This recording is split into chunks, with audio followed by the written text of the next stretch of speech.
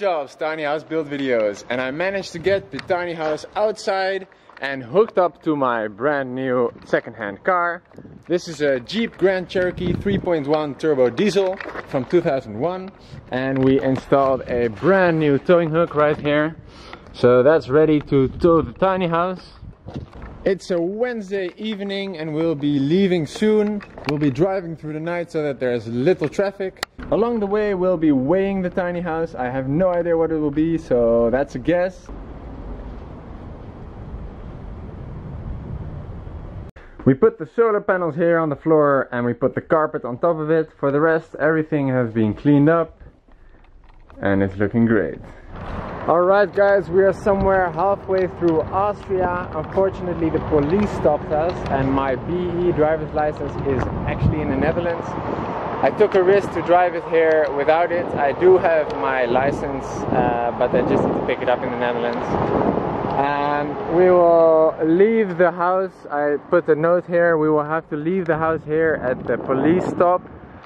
And we're going to drive with the Jeep to the Netherlands, and then I'll get my license properly, and then I'm going to have to drive back here 10 hours and then drive back 20 hours again. So it's going to be terrible. We tried to make a solution, but this is the best we can think of. So a lot of journey ahead of us, and yeah, I hope it doesn't get stolen or damaged.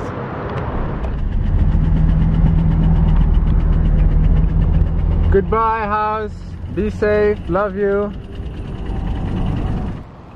Good news everybody, we bought the tiny house into the Netherlands and we are now on a temporary location near Den Haag and near Delft.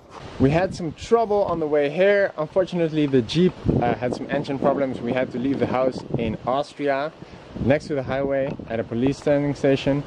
And we went back to the Netherlands and I rented another van and a chauffeur as well to go pick it up, and it was a 34-hour trip. Now it's finally here and now we gotta find for a more temporary place.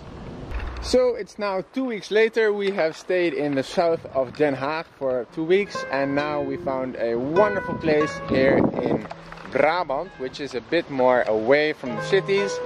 We are next to a huge, beautiful forest. This will be a more permanent location. I don't know exactly how long we'll be here, but it's a good place to finish the last things. Here you have a 750 liter collapsible water tank. I'm just putting it together right now.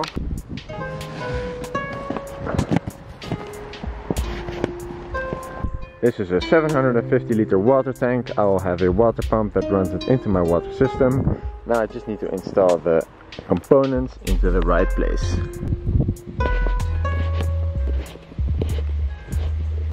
That's ready. Now I just need to get a water pump, a pressure reserve and a bunch of other things to make it work.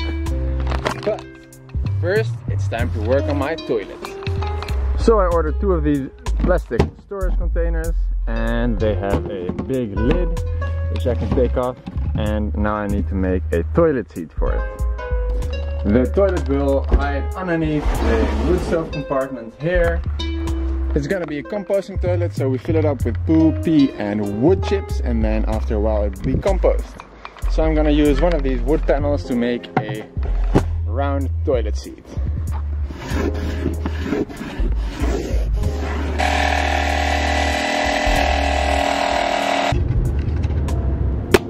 Alright, now it's time to do some sanding.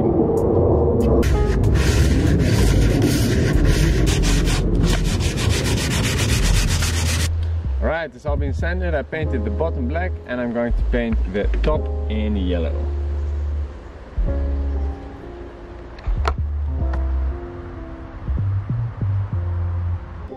Alright, I got this 4mm thick, 1 meter by 1 meter polycarbonate sheet, and that will be going into the roof as a window. Because I have quite a nice smooth surface here on the top, I will make just a little rubber seam across the plexiglass, and then the plexiglass can sit on here.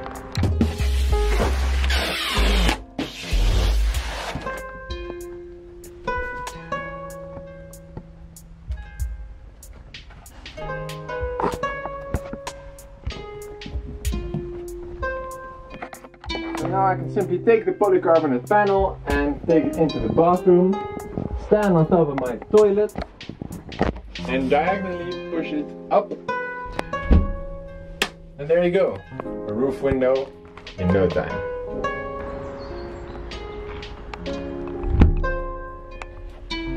Also, my toilets are now functional. This one is for housing the wood chips and the other one is for doing the business. And the toilet seat came well pretty nicely. I just take off the lid, put it on, do my business, take it off and put the lid back. And then once that one is full, we can empty it. Yo, I haven't been doing much work on the house lately, but soon the house will need to go to a check to make sure that everything is road legal.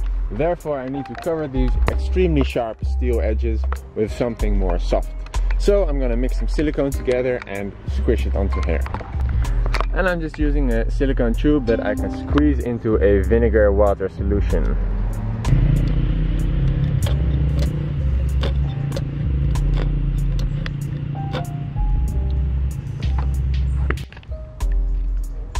So now I've made 2 silicone balls of it. I'm gonna roll this up into a sausage.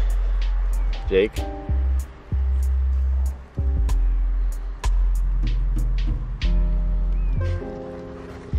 And now I can put that on the corner.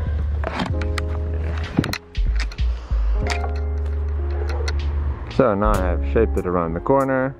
It's nice and it protects people's heads against injuries. Alright, these rubber bumpers are complete. I've waited way too long to do the next episode, so I'll quit it here. Thank you very much for watching. In the next episode you'll see me starting on the wood stove compartment. Very excited about that. Next week I have the government check. Hope that it's all okay. So thank you. See you next time.